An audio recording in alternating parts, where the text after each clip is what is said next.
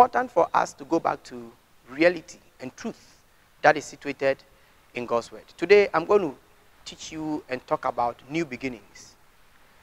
In the last edition of sharing the word at how we prepare a personal altar, we realized that at the altar, three things happen. There is sacrifice, there is worship, and at the altar is a person, the altar, and a God who appears. It's very important for us to understand that at the altar, there are things, new beginnings start at the altar. And it is your altar that is going to predict new beginnings in your life. If you don't have any personal altar where you are keeping afresh every time in your life, there will be no new beginnings in your life. That is why a lot of people are going through struggles. They are running to people, so people will tell them what God wants to say in their lives. You have to stop that one. If you build a personal altar, God will appear for you. Now, I want us to go into the scriptures and begin to establish these points. Now, in the book of 1 Kings chapter 17 and chapter 18, there's a great story about the children of Israel.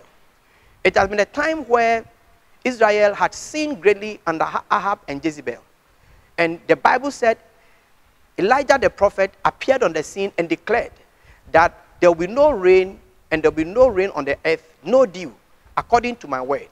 Until I come back and declare another word, there will be no rain. Elijah the prophet, by the word of God, locked the heavens for the whole country. And there was no rain, according to scriptures in the book of James, for 3.5 years, there was no rain in the land. Now, this is a situation where their harvest and their plantings and their agriculture and everything has gone worse. There was problem, there was chaos. Jezebel was serving Baal, and Baal was known to be the fruitful god.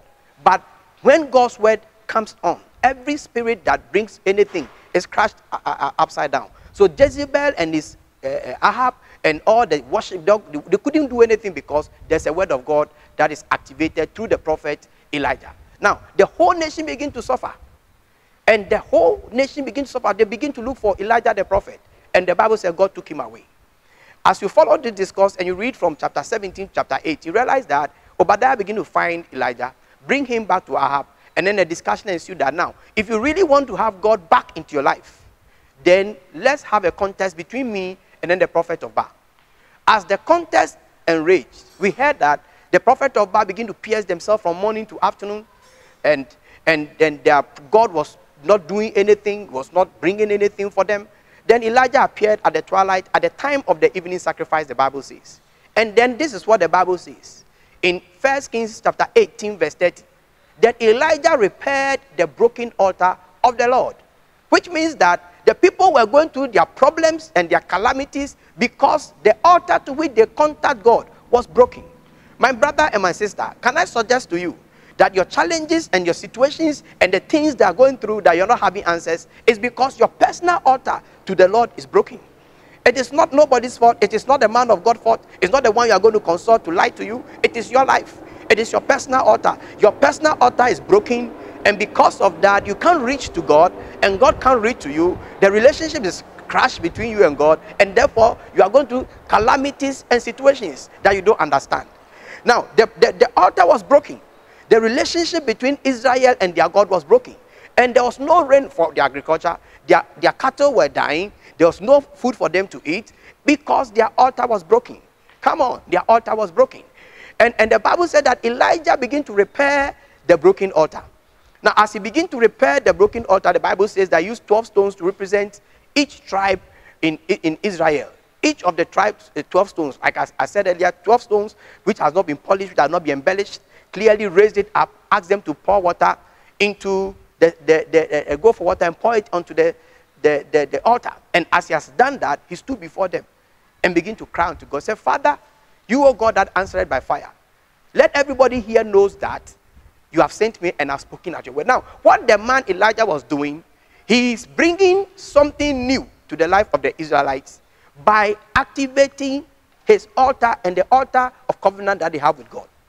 The man Elijah stood there was the altar, and there's a God who has to answer. These three things happens at every altar. And as he prayed, the Bible said the fire came from heaven, lit their sacrifice, and then afterwards, we begin to see God appearing for them, and then rain was coming to the land. The prophet of Baal broke it. Now, the point I want to establish is that new beginnings start at your altar. It is at the altar. When your relationship with God is revived, there's going to be new beginnings. New beginnings comes when the fresh word from the Lord hits your heart. New beginnings means that there's a truncation, there's an abrogation, there's an end of an old cycle of defeat, of failure, of fear, of losses in your life.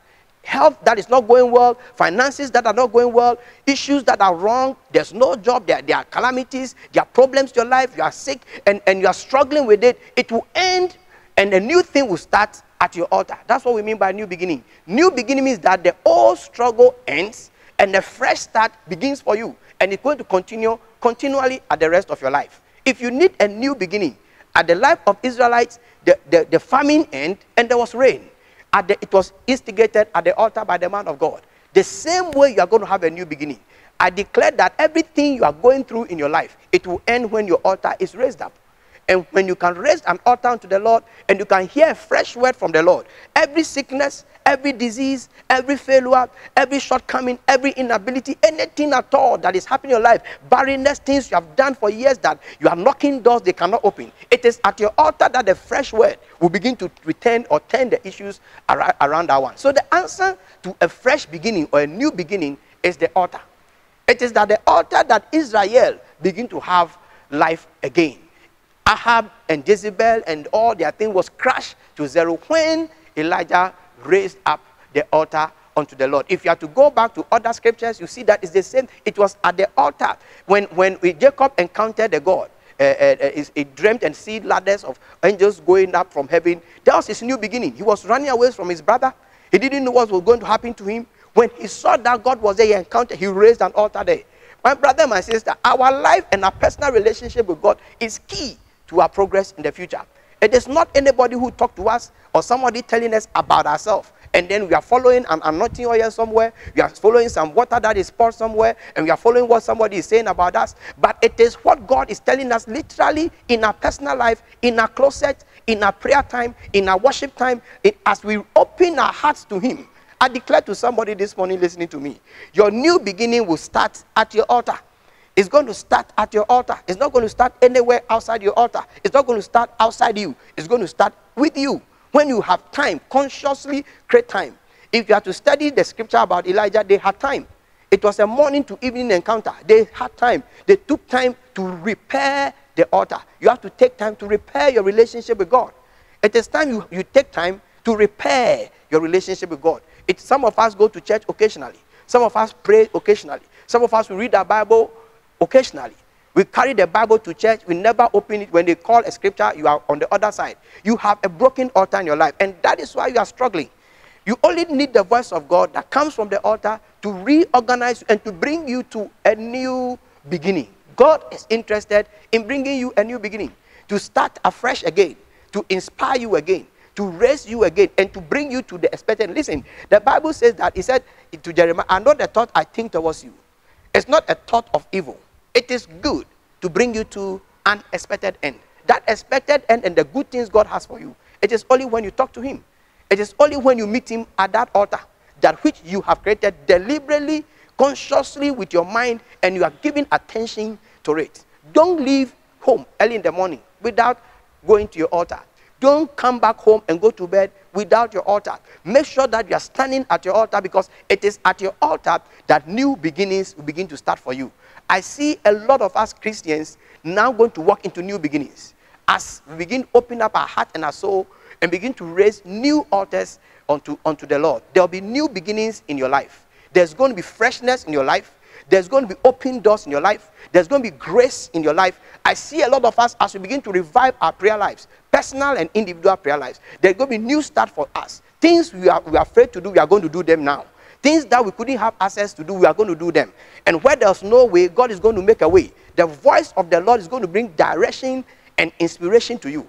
And He's going to show you where to go. In fact, God has how it takes to order your steps. He said, the steps of the righteous man are ordered by the Lord. It is at your altar. May the Lord order your steps. This morning I pray for everyone that is listening, that may the Lord order your steps. May the fresh word of the Lord come to your heart. May there be divine energy in your spirit. May there be renewal in your heart, even as you raise up your altar and begin to sacrifice unto the Lord. May the Lord bless you. This is your friend and God's servant, Pastor Lamptey, from the Apostolic Church, Ghana, Rehoboth Assembly. We are situated at Sacramento Blue Lagoon. It's a pleasure to come your way again, and I'll be back again. The Lord bless you.